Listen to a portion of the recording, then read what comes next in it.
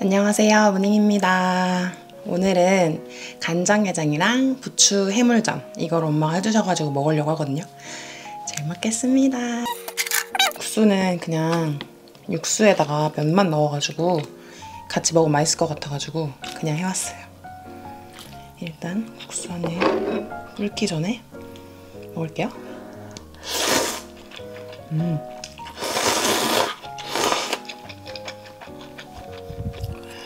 지난번에 제가 해물파전 먹었잖아요. 그때 너무 다들 맛있어 보인다고 해주셔가지고 엄마가 또 이렇게 부추전을 해주셨어요.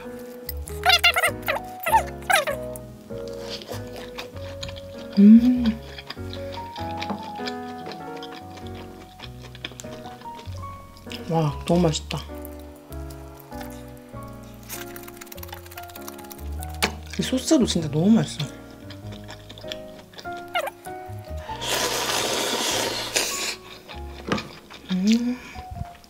이것도 엄마가 담그신 게장 청양고추 올려가지고 짠.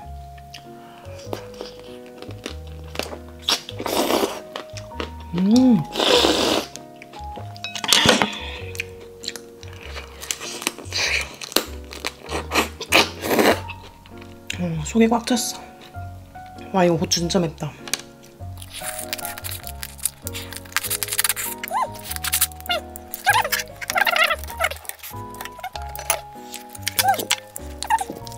여러분 이거 보세요. 아니 엄마가 부추를 이만큼 가져오셨는데 그걸 다 넣으신 거예요. 난 나눠서 넣는 줄 알았더니 그랬더니 이렇게 푸짐한.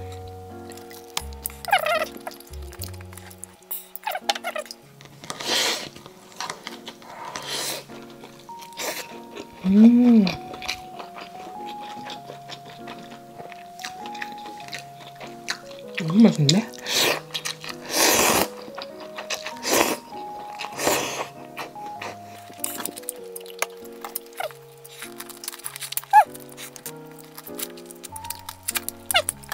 제가 저번에 엄마가 갖다 주신 파김치 있잖아요. 얘를 중독돼가지고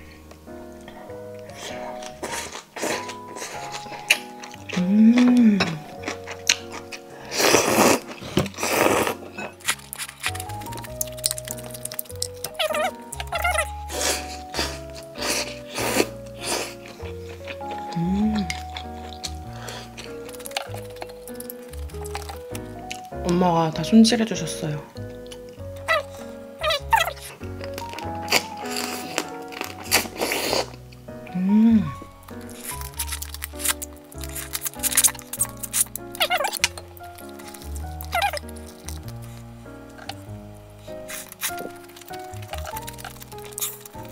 여기 딱 파김치까지 얹어주면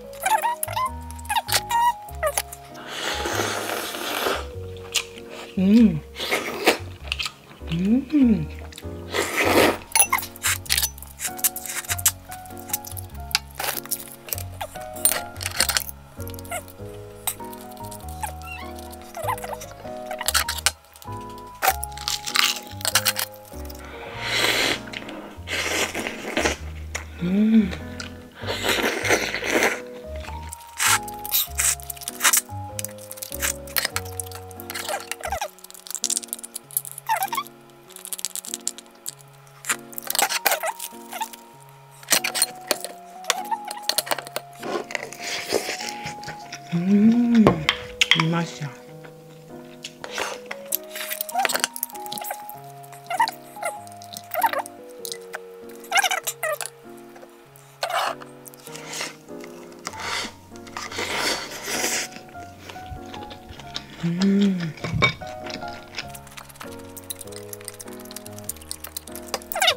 지난번에 집에서 그냥 혼자 해먹으면서 막 잘게 썰어가지고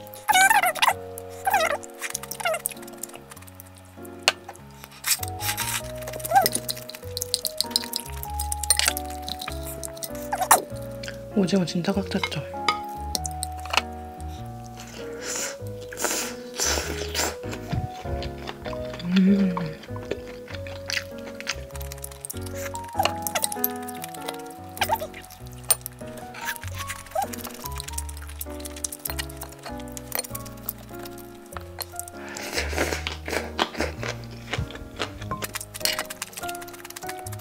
먹기 좋게 한 입으로 진짜 꽉 찼어요.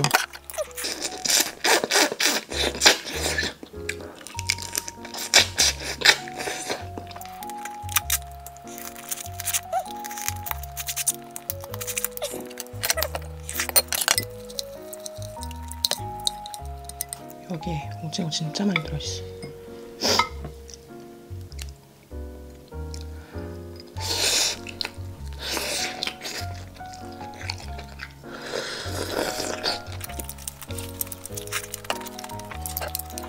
밥을 더 퍼와야겠어. 네, 국수를 너무 조금 삶아가지고 밥 먹으려고 조금 삶았더니 너무 조금이었던 거예요. 밥 더 먹으려고.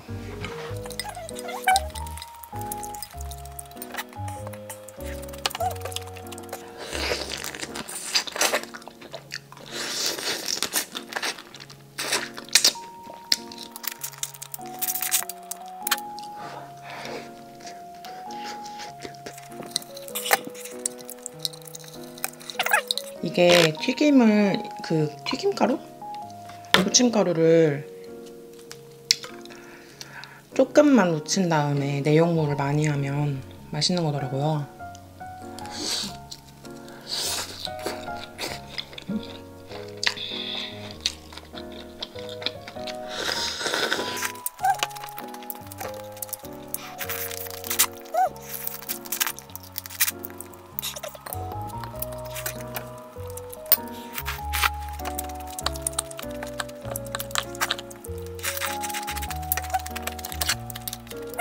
얘는 다 부셔주셨어요. 그냥 쪽 빨아먹을 수 있게. 이렇게.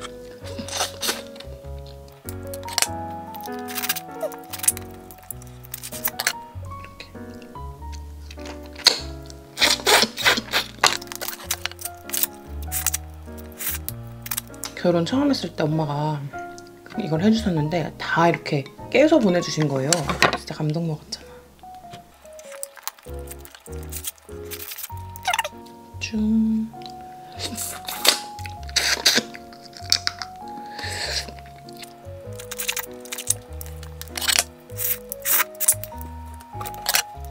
열중하는 모습.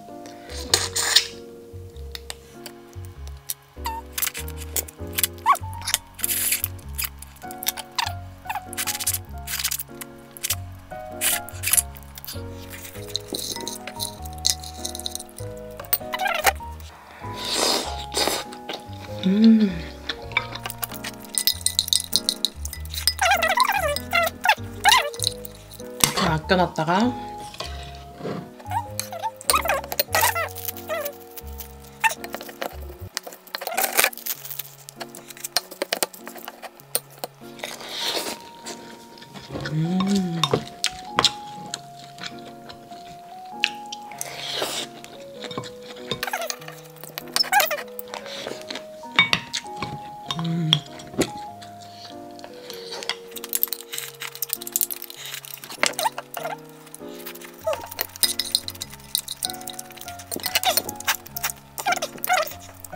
근데 약간 배가 안 부르는 건 기분 탓이겠죠?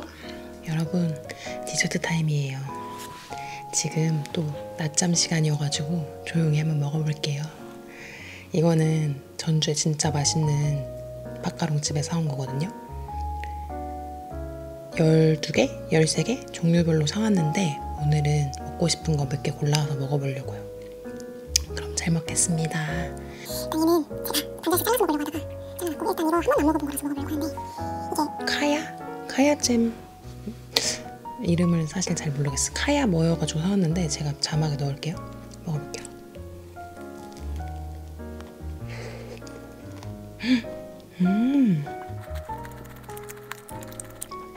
너무 맛있는데?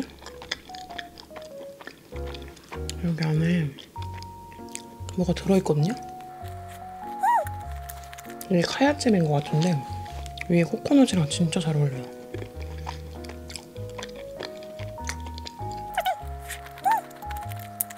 완전 내 스타일.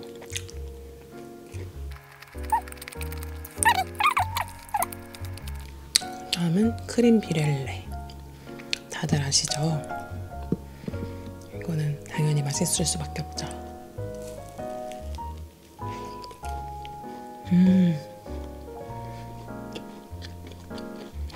이것도 안 해.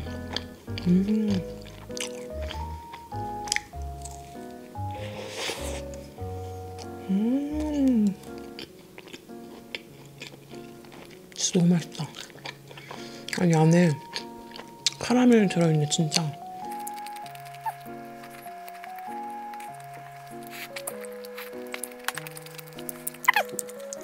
코크가 진짜 쫀득쫀득거려요. 마카롱에 편견을 깨버린 진짜 너무 맛있어요.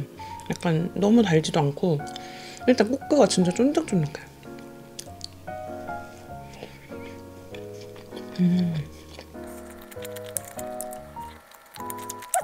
마시멜로가 박혀있어.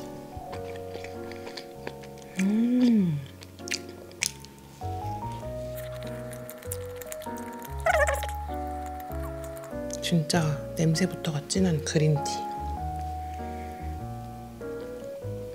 아, 이렇게 초코 박혀있는데 안 보여드렸다.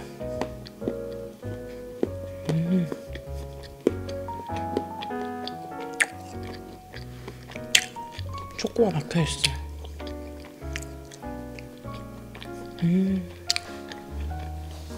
와, 그린티 맛 진짜 진해.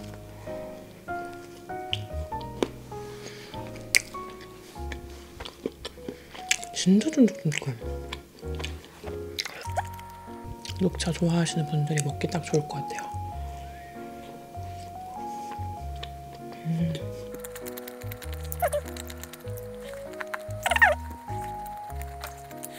커피랑 딱 먹어주면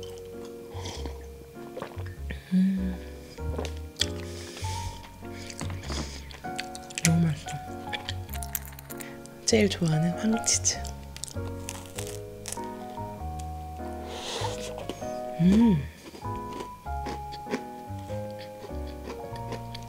얘는 좀 바삭바삭하네?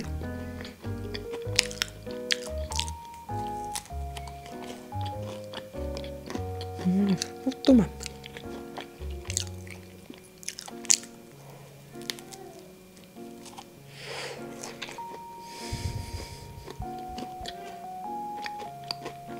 그녀가 깼다. 민트. 변해요.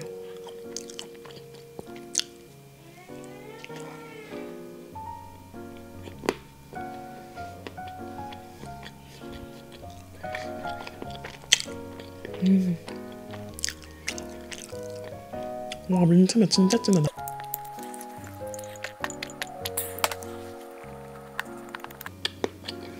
민트면 진짜 진해. 이건 뭐지?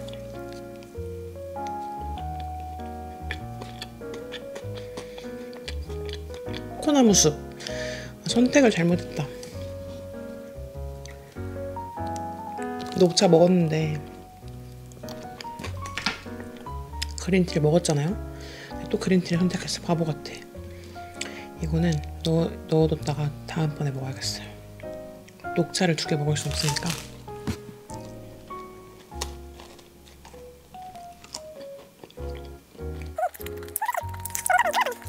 옛날에 뽀또 진짜 많이 먹었거든요.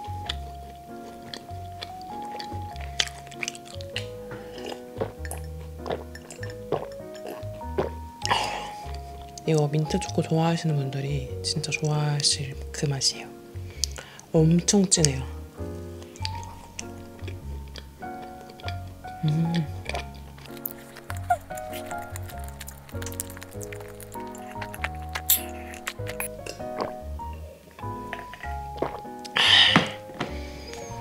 진짜 너무 맛있어요. 제가 진짜 좋아하는 디저트 집이거든요. 이거랑 원래 에그타르트랑 마들렌이랑 막 사왔어요. 자주 못 나가니까 한 번에 사왔거든요. 그래서 다음번에도 한번 먹어볼게요. 오늘은 이것만 정했고 아까 저거는 맛이 똑같아가지고 아껴놨다가 다음번에 같이 먹어야 될 것 같아요. 그럼 저는 그녀에게 가보겠습니다. 안녕, 잘 먹었습니다.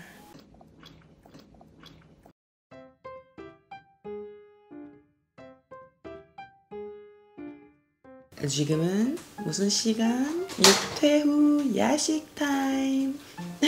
지금 남편이랑 족발 시켜가지고 먹으려고 하거든요. 족발이랑 불족발이랑 주먹밥이랑 막국수 이렇게 시켰고요. 지금 청소하고 있어요. 저부터 맛있게 먹겠습니다.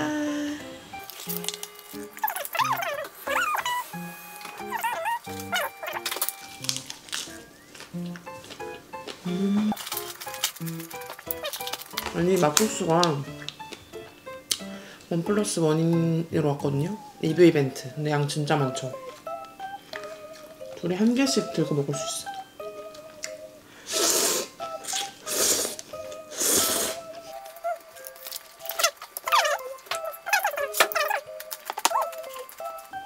불족발 진짜 오랜만이다, 그지?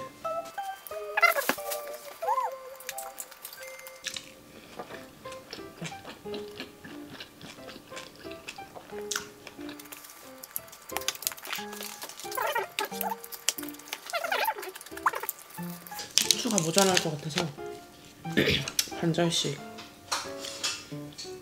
야들야들.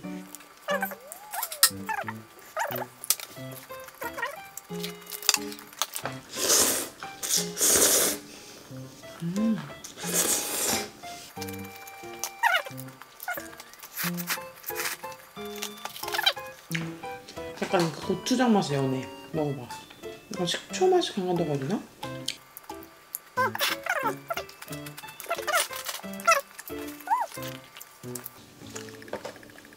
와.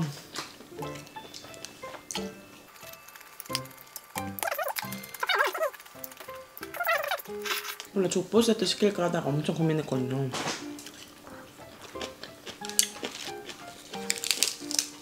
근데 또 매운 게 빠지면 안 되니까. 와. 오돌뼈, 물렁뼈 들어있어.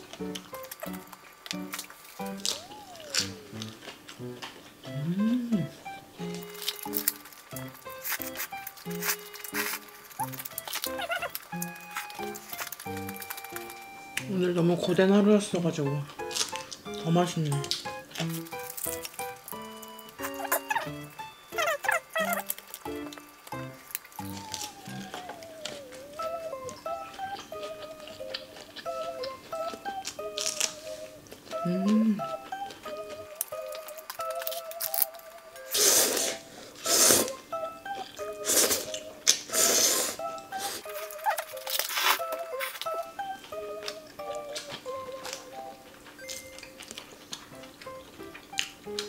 진짜 맛있다.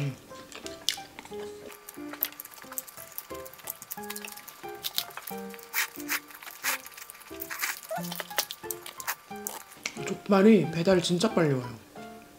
한 20분?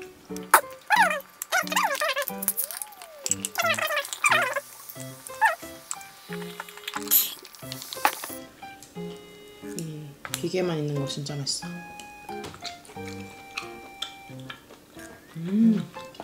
진짜 쫄깃쫄깃해.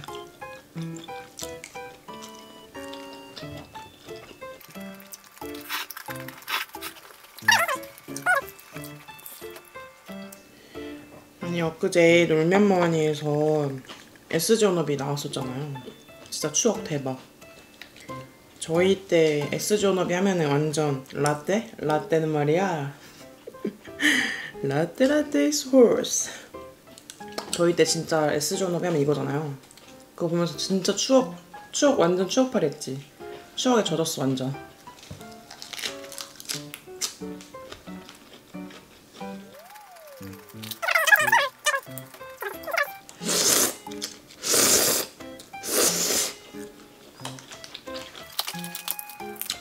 우리 때는 뭔가 나 때는 이렇게 말하면은 뭐라고 하지?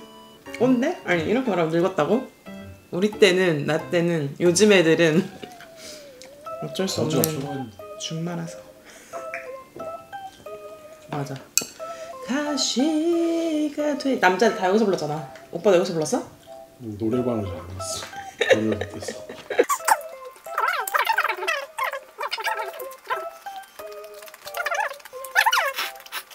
연애할 때도 코너 가가지고 노래 부르고 오빠는 안 불러요. 저만 불러요.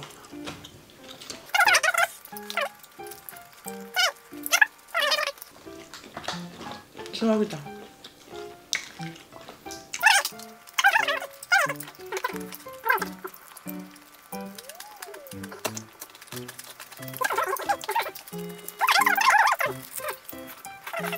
쫄깃쫄깃. 진짜 쫄깃쫄깃해. 너무 좋아.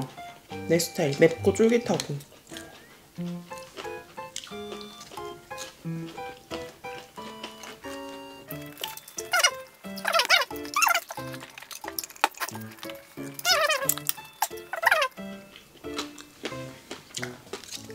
원래 사실 다른 데서 시키려고 다 정해놨는데 거기 반반이 안 되는 거예요. 그래서 바꿨지. 그 정도로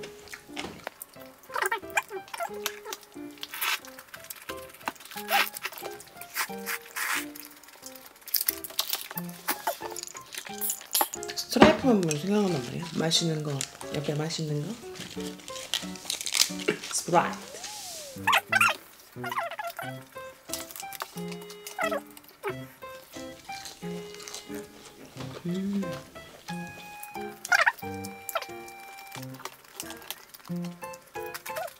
다음엔 보쌈도 같이 먹어야겠다.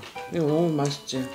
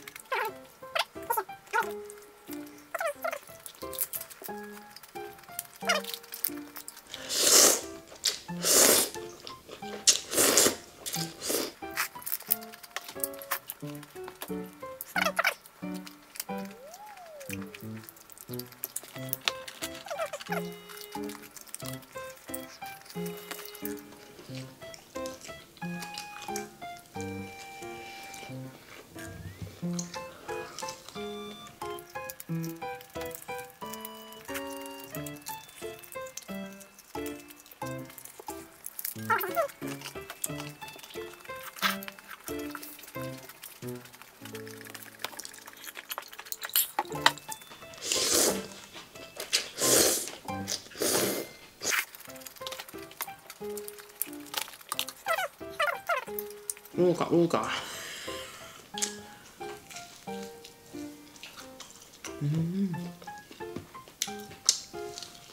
이거 찐이 알지?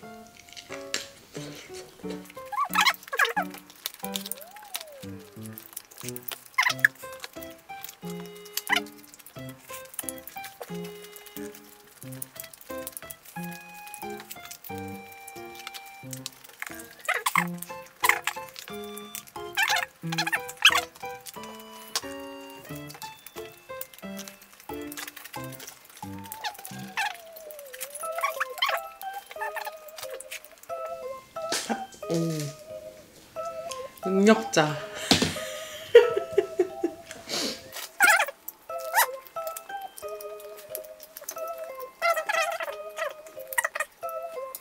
방해해서 본 것 같아.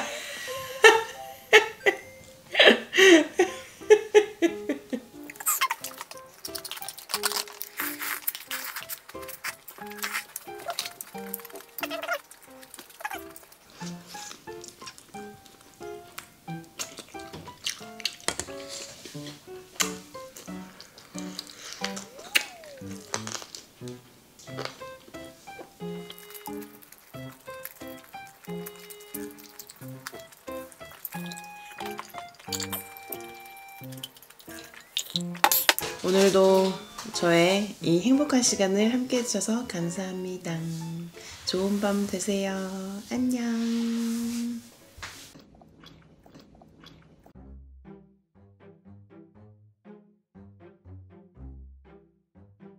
안녕하세요, 무닝입니다. 오늘은 제가 매운 게 너무 땡겨가지고 불닭볶음면이랑 킬바사소세지를 먹으려고 해요. 그럼 잘 먹겠습니다.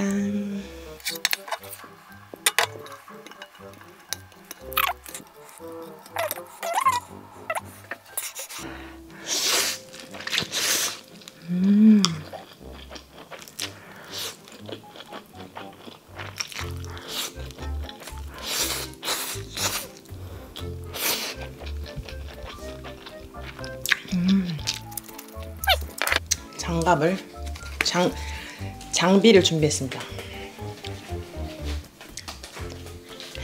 메스. 또 킬바사는 이렇게 안 잘라 먹는 매력이 있죠?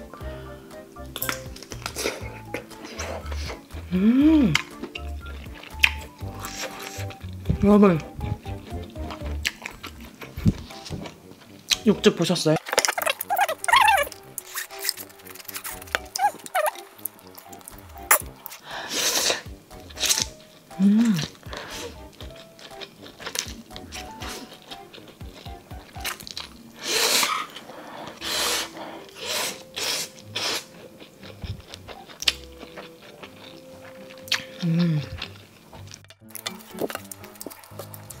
이번에는 머스타드. 와.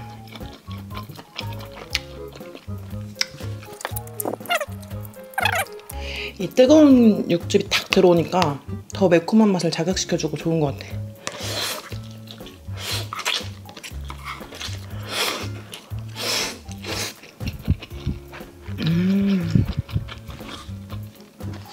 너무 맛있다. 저는 이렇게 소세지를 마요네즈 찍어 먹는 거 진짜 좋아하거든요.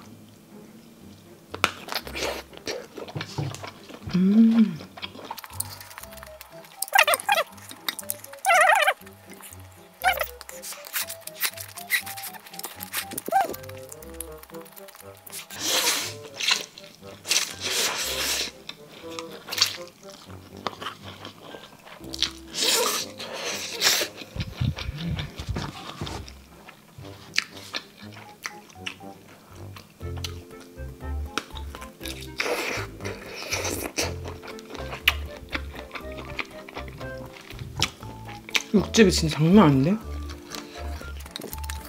그 약간 대자연이 찾아오려고 하면 그 매운 게 먹고 싶잖아요. 그게 딱 오늘이에요.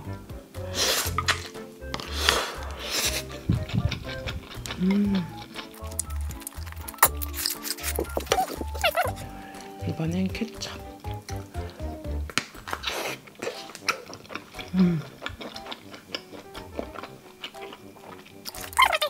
딱 한 번 먹어봤는데 기억이 잘 안 났거든요. 맛있네요. 3개가 원래 이렇게 적었던 거예요? 금방 없어져.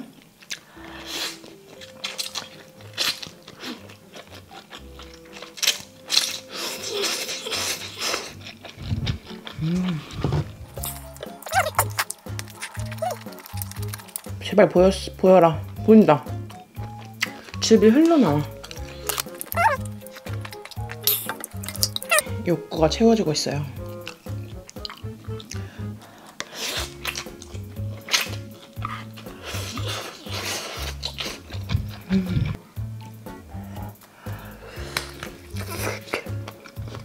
여러분, 여기 육즙 흐르는 거 보이세요? 약간 널티하지만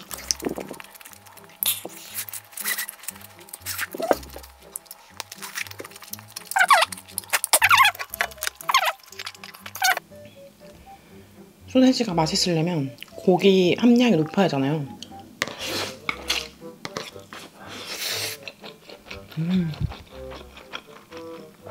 근데 너무 맛있어서 안 봐도 많이 들어간 것 같아.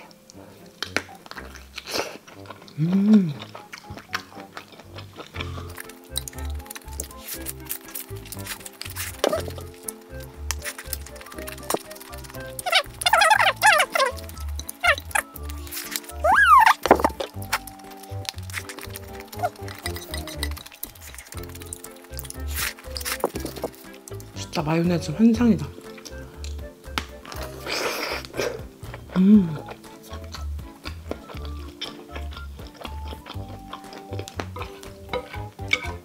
육즙 조심.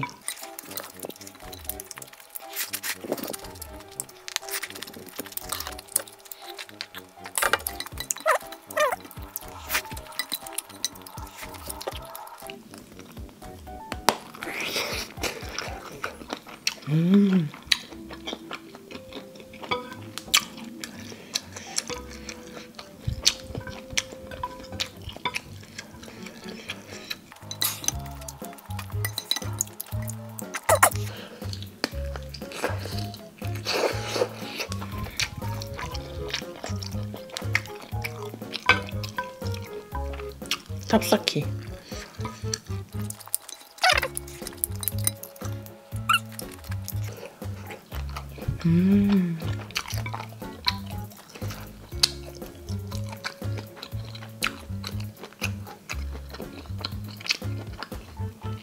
와, 저의 니즈가 채워진 식사였어요.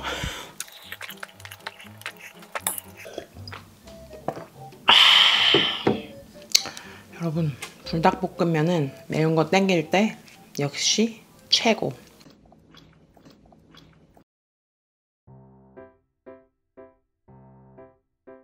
지금 집에 아빠랑 동생이 놀러 와가지고 빙수를 사오셨거든요. 그래서 먹어보려고요. 이거 블루베리치즈빙수. 앞에 제가 보여드렸죠. 진짜 맛있겠죠. 엄청 오랜만에 먹어가지고 얘랑 인절미 호떡? 인절미 토스트도 먹어봤는데 호떡은 안 먹어봐가지고 한번 먹어보려고 시켰어요. 잘 먹겠습니다.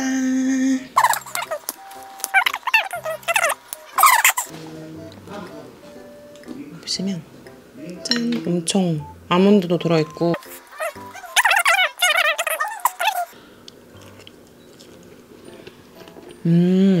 맛있어? 먹어봐.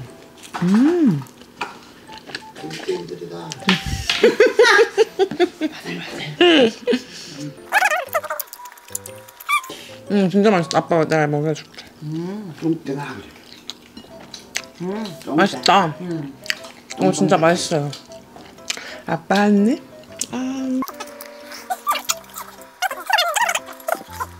짠.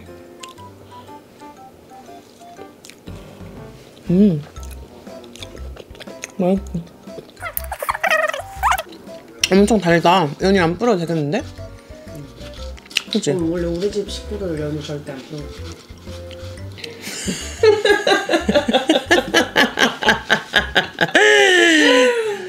난 너네 집 식구 아니니? 나 뿌려 먹는데? 조금만. 그러니까. 맛있어.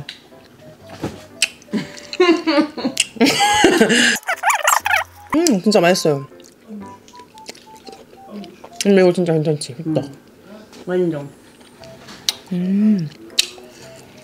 딱 적당하게 달면 새콤달콤해. 달기도 하고 새콤하고.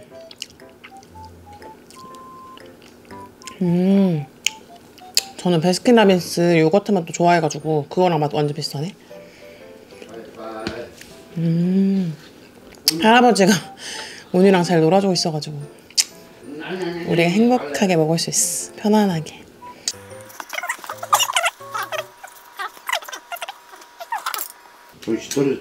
뭐가 들어왔어? 블루베리가?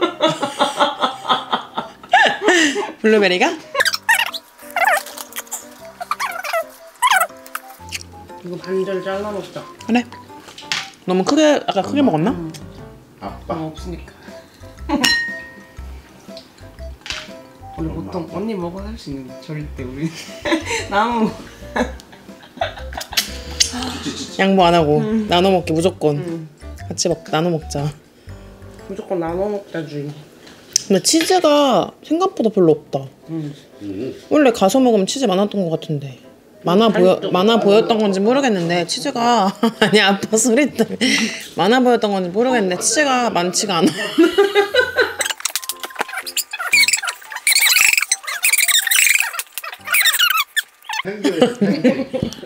펭귄. 먹을 수 있냐고요? 토끼. 토끼. 너무 고기 좋다. 왜 찍어? 왜 찍어 왜? 행복한 우리 집. 오뉴. 이거 알아? 원래 설빙은 밑에 치즈케이크 더 깔아줘. 이거 왜? 안에 있어. 아 그렇대요. 그럼 드셔볼까? 오뉴. 그 심지어 나는 없어요. 있었는데 모르지. 응? 있었는데 그거 몰라? 그게 뭐요? 전 국민이 아는데 언니 혼자 모르는 거야. 이거 아는 사람 있나 물어봐봐. 이게 뭐야? 근데 뭔데? 아니 있었는데? 아니 없어요. 있었는데 아니 그냥 없어요. 원래 있었는데 아니 그냥 없어요. 뭔지 알아 뭔지 알아. 그거구나. 그거 말하는 줄 몰랐어.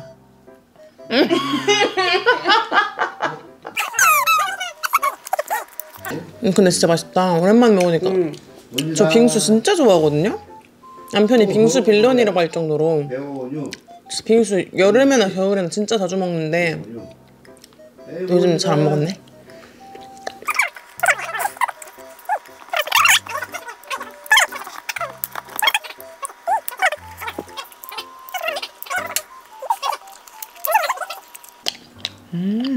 맛있다. 인절미 토스트보다 더 맛있는 것 같아.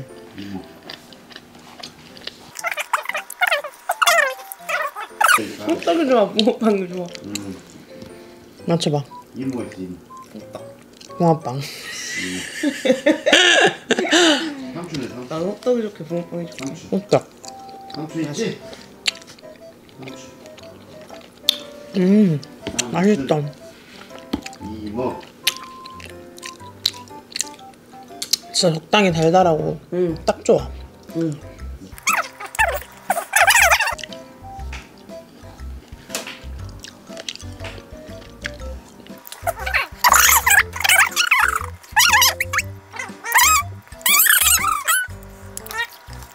잘 먹었습니다. 안녕.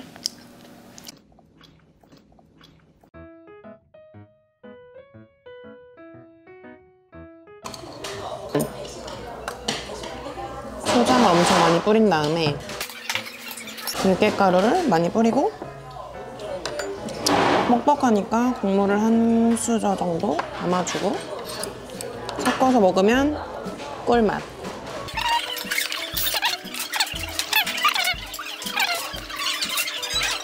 아무튼 이런 연골 내 스타일.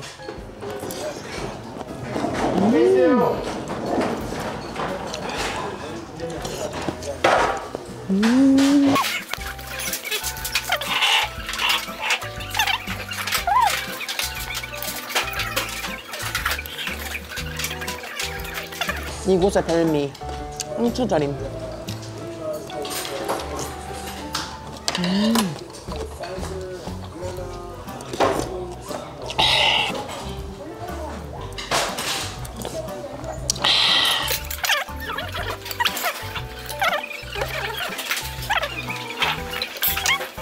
피순대. 피 진짜 확 찬 초장에 찍어서.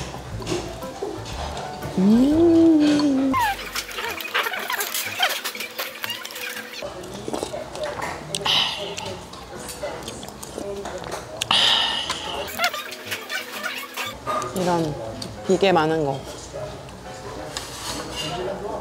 남편은 안 먹지만 나는 잘 먹는 거.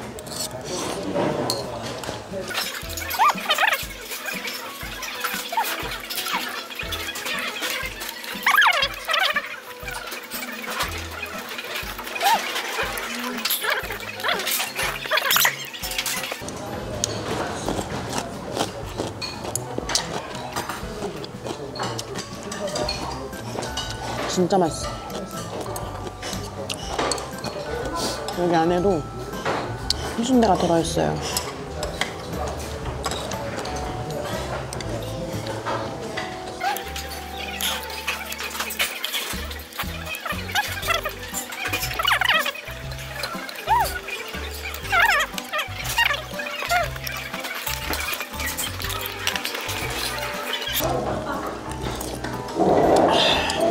너무 맛있어요. 부추. 여기 안뽕. 안뽕? 아빠 좋아하는데? 와.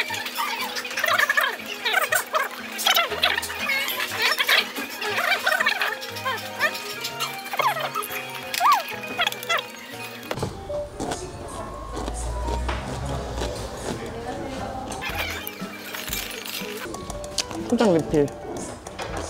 진짜 많이 먹어. 무대까지. 짠. 엄청 도톰해.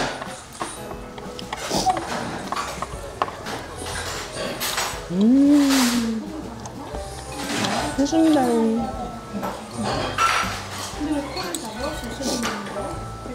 진짜.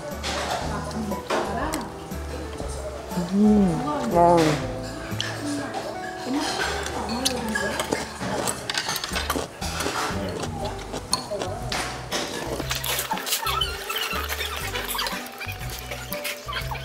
임신했을 때 진짜 너무 먹고 싶어가지고 막 사다 먹고 그랬지.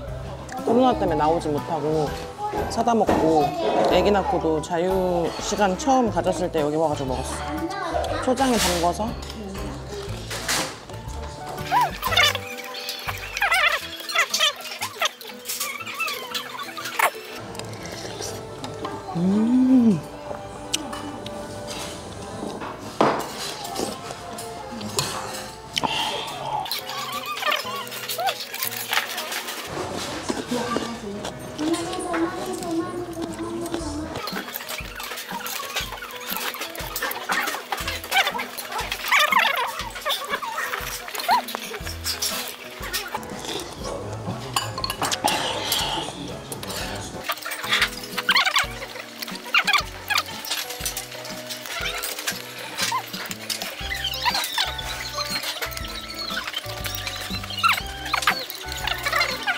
진짜 현지인들이 맛집이라고 인정하는.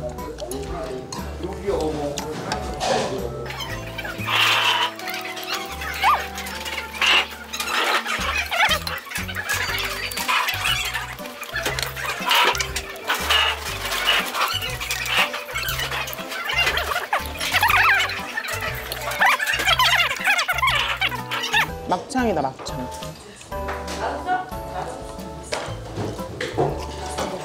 진짜 따뜻해.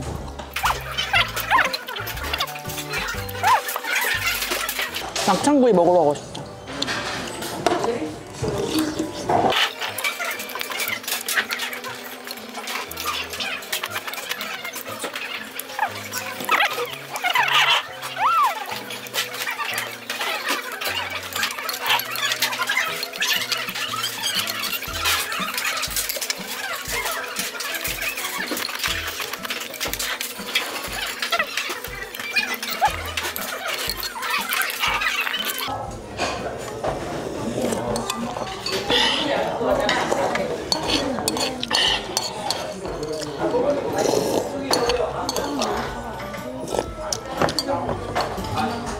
아, 진짜 맛있다.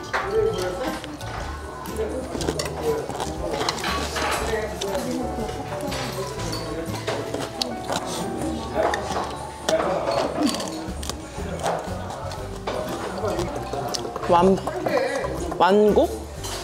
완뽕? 뭐라고 하는 거야? 완뚝. 완뚝, 맞아.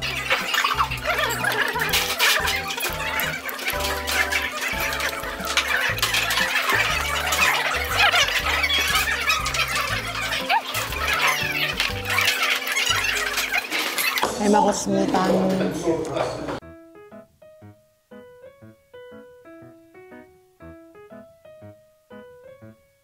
안녕하세요. 지금 순대국밥 먹고 카페 왔어요.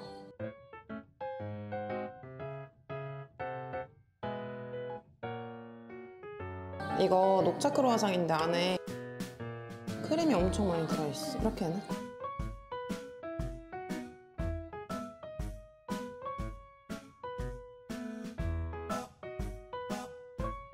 처음 먹어봐요, 녹차크로와상.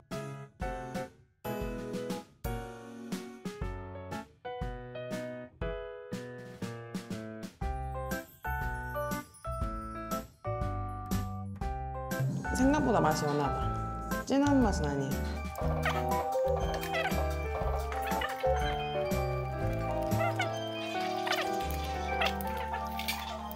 까눌레요.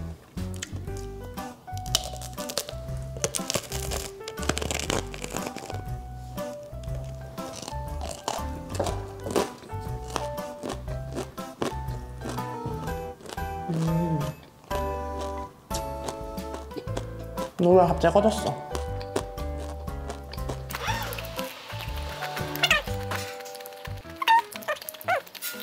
오늘 음료는 딸기 스무디.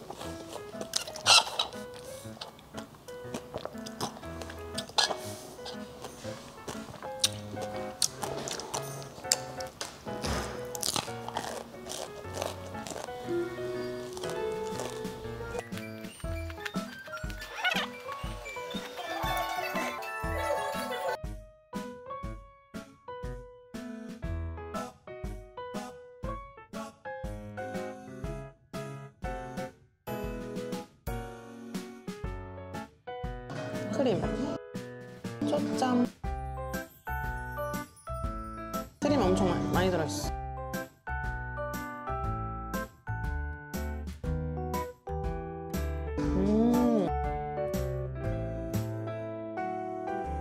엄청 부드러운 바닐라 크림?